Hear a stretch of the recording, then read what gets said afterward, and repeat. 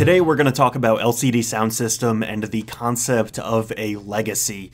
But first, I ask that everybody suspend their disbelief and keep an open mind for an anecdote about pro wrestling. I think I'm cute. I know I'm sexy. The Heartbreak Kid, Shawn Michaels, is one of the greatest professional wrestlers of all time, bursting with charisma, some of the highest quality in-ring talent ever, and a storyteller if there ever was one. For me at least, that's a pretty good representation of why I enjoy this silly, demented industry full of pros and cons. One thing that sorta just comes with the territory of being a wrestling fan is getting let down. Whether it's bad practices behind the scenes, plot lines that go nowhere, or moments when the audience essentially gets a middle finger to the face by the human embodiment of evil. It's rare for me to truly be hurt by this stuff because so much of it is a total mess anyway. However, in this world where low expectations can be the norm, many storylines come and go without holding much weight at all, and far too many of these guys end up wrestling until they can barely walk. Shawn Michaels was the outlier, with a beautiful narrative to his whole career, a strong beginning, middle, and end, where they didn't go back on the stipulations they had created for themselves. One of the greatest of all time retired, while he technically still probably could have gone on for another decade at least. The man went out on top after the main event of the biggest show of the year, with a glorious ribbon wrapped around the plotline of his wrestling story. That was until 8 years after his retirement, Shawn Michaels came back for one last awful, embarrassing, poorly worked match, paid for by bad money, and while I still love the guy, the Heartbreak Kid stayed true to his name and kinda broke my heart.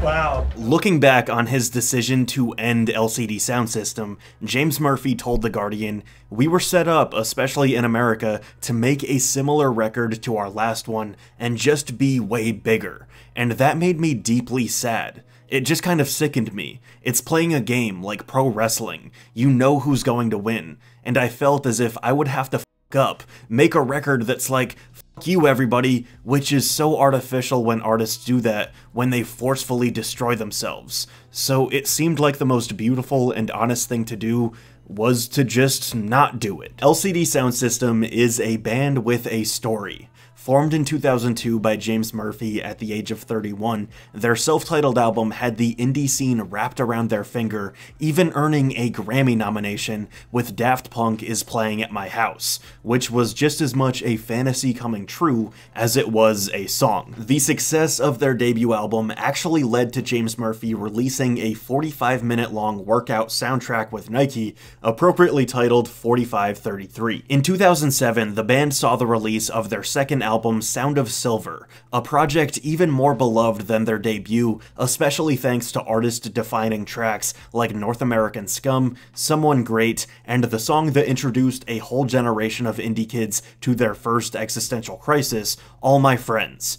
That's how it starts. This is also one of the group's most earnest and vulnerable albums, with James Murphy clearly fighting with the idea of aging, imposter syndrome, and the way life just keeps moving on, whether you're ready or not. And that is part of why LCD Soundsystem was so special, because James Murphy was so jaded by the time he had reached success, because he understood how temporary it all was, how fickle a concept relevance is, and that both made and eventually broke the band. Then it happened, the release of an album that defined the 2010s indie music scene, This Is Happening.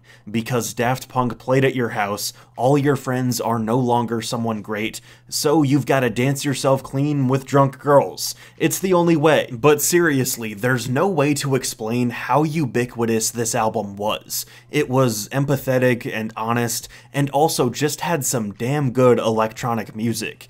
There's undoubtedly still waves of this album being heard today. However, a legacy is a heavy weight to bear, and James Murphy soon felt in over his head, making himself ill with the pressure of touring and performing. He also had a nagging voice in the back of his mind saying all of this relevance would soon fade, and he didn't want to be the tired dad on stage clinging to a fading spotlight, saying, "I'm 41, and at a certain point, I think it gets embarrassing." So less than 10 years from creation, LCD Soundsystem was laid to rest with one last goodbye, an emotional Madison Square Garden concert, and a documentary to record it all. And it was a beautiful, bittersweet goodbye.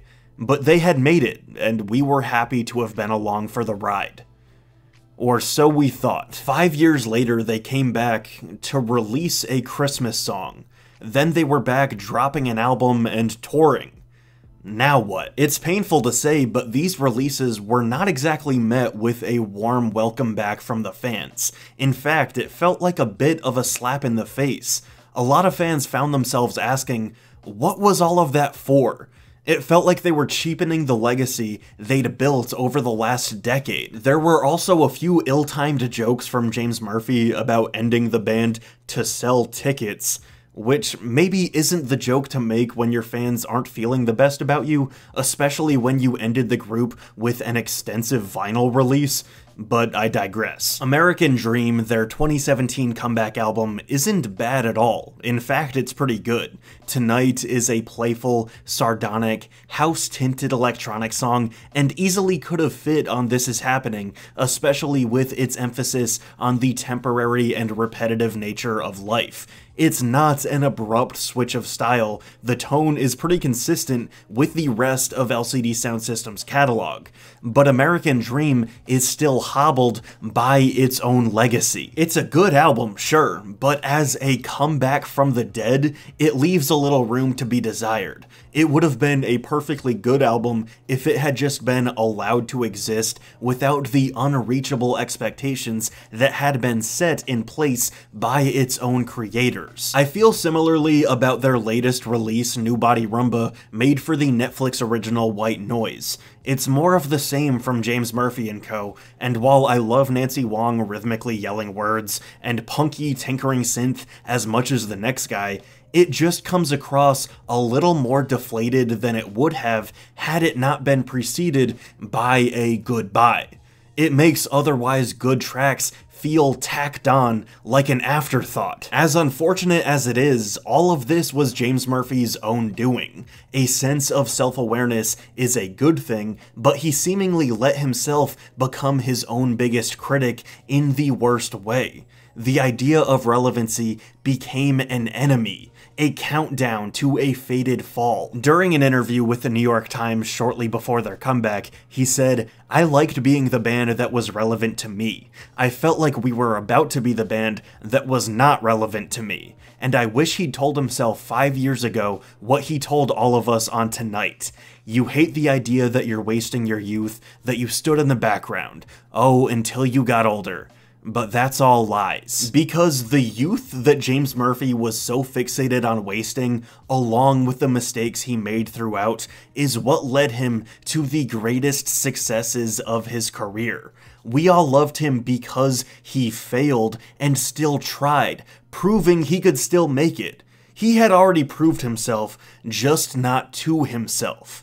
So make all kinds of art. Make bad art. It's real experiences and real mistakes that make us, and lead us to destinations previously thought to be unreachable, or plain unheard of. I am glad to hear that LCD Soundsystem is figuring out a healthier way to make music. In an update posted to Facebook in 2022, Murphy said, "We really wanted to stop living like that, so we talked about just playing some shows in New York since most of us live here. It's not overwhelming, so I can work on new music and we can all be human beings. Maybe we'll just play other places next year, moving around to cities we like to play, where we're wanted, etc." Since then, not much. They're touring and have played quite a few festivals. Maybe they'll come out with an album soon, and maybe not.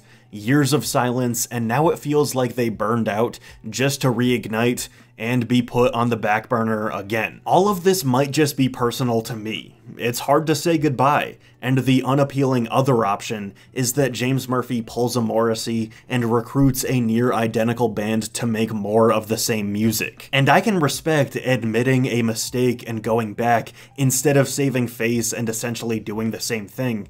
I just wish that he didn't have to burn it all down first in order to realize that. Hey, thank you for watching that video. If you want to support the channel, feel free to like, comment, and subscribe. You can follow me on social media at RenshawHS. You can buy my merch, support my Patreon, and thank you again. I'll see you soon.